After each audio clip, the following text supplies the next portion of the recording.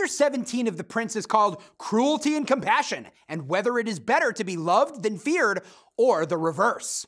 Machiavelli discusses the relationship between cruelty, compassion, and the behavior of an effective prince. He returns once again to Caesar Borgia as an example of effective behavior. Caesar ruled a prosperous and stable domain despite a reputation for cruelty. An effective prince must try to gain a reputation for compassion, but also be willing to be cruel when the stability of his domain calls for it. However, even when a situation requires cruelty, Machiavelli warns that the prince should not act too quickly.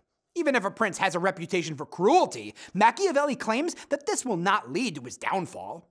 Whereas being cruel to the people is acceptable if it cannot be avoided, Machiavelli claims that being cruel as a military leader is indispensable.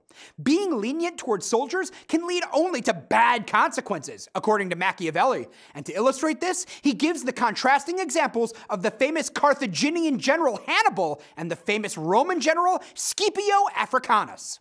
Hannibal's troops endured great hardship under his command because they knew to disobey him meant death. In contrast, Scipio's armies disobeyed and mutinied because they knew that he was hesitant to punish them.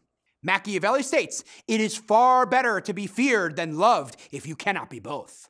Thus, if the people do not obey because of their loyalty, it will be an acceptable substitute if they obey because they know the consequences of disobeying are harsh. Again, the stability and prosperity of the prince's domain is what's important. Whatever supports the goal is acceptable to Machiavelli.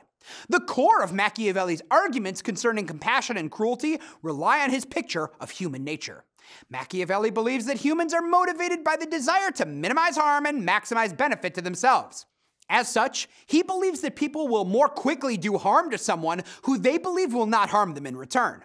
Further, being overly compassionate will lead people to believe that a prince will not harm them if they harm him.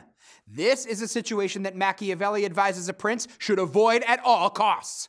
Hence, people must believe that a prince will fatally harm them if they harm him first.